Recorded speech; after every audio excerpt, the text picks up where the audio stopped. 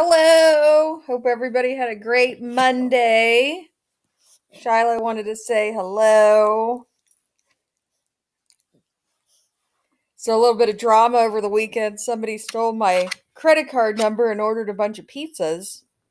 Not to my house, but just charged me for Domino's and then the next day for Cousin Vinny's, so that I had to lock my card so they couldn't charge anything anymore. So keep an eye on your accounts.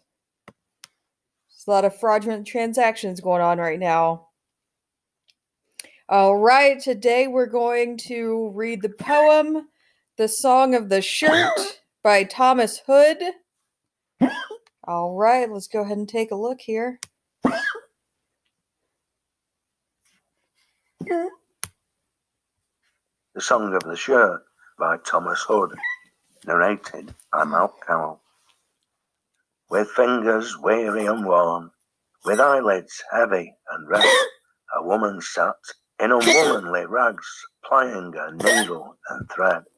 Stitch, stitch, stitch. In poverty, hunger, and dirt, and still with a voice dolorous pitch, she sang the song of the shirt. Work, work, work, while the cock is crowing aloof, and work, work, work, till the stars shine through the roof.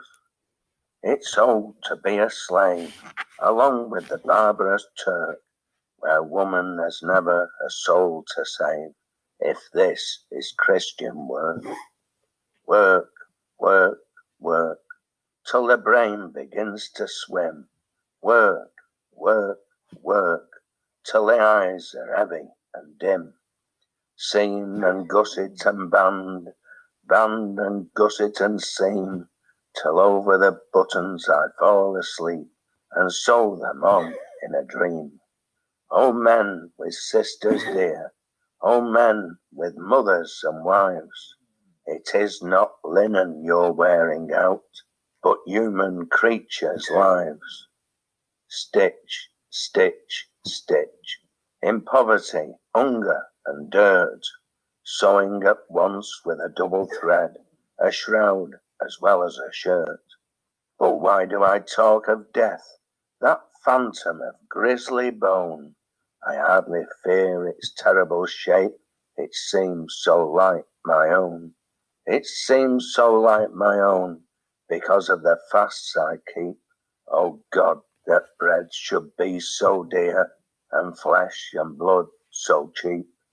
Work, work, work, my labour never flags, and what are its wages? A bed of straw, a crust of bread and rags, that shattered roof and this naked floor, a table, a broken chair, and a wall so blank, my shadow I thank for sometimes falling there. Work, work, work, from weary chime to chime. Work, work, work, as prisoners work for crime. Band and gusset and seam, seam and gusset and band, till the heart is sick and the brain benumbed, as well as the weary hand.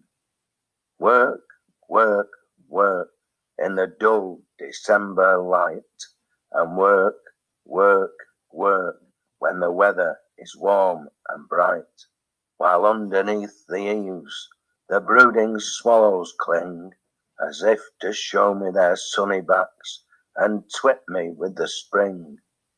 Oh, but to breathe the breath of the cowslip and primrose sweet, with the sky above my head and the grass beneath my feet, for only one short hour, to feel as I used to feel, before I knew the woes of want and the walk that costs a meal.